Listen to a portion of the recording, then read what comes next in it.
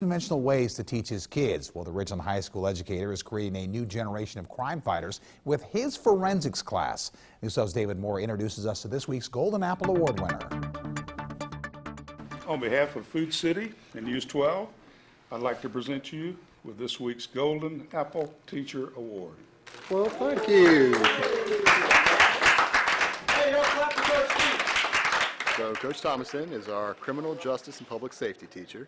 We're very excited about the opportunity that he has to enlighten our kids with this career field opportunity and give them some great access to our public services through firefighters, through EMS, and through public safety officials. We've been going over footwear impressions, tire impressions, ballistics, and blood spatter.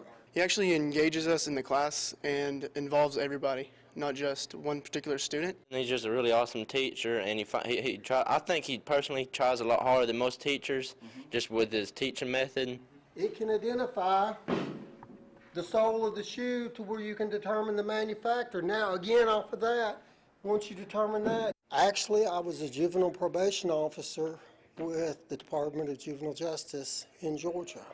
I was a probation officer in Gordon and in Walker County. Working with the juvenile offenders and their family like that, I've always wanted to teach. He is without a doubt unique, and his teaching methods could be, how you say, unorthodox, but he is a down-to-earth teacher. With the wanting to reach juveniles and reach kids and try and influence the next generation, here I am.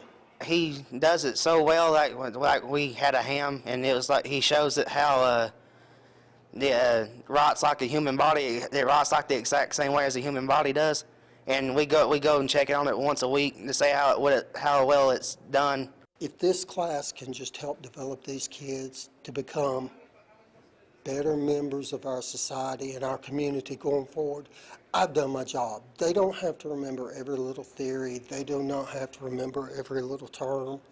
It's just learning to be a good citizen and be responsible.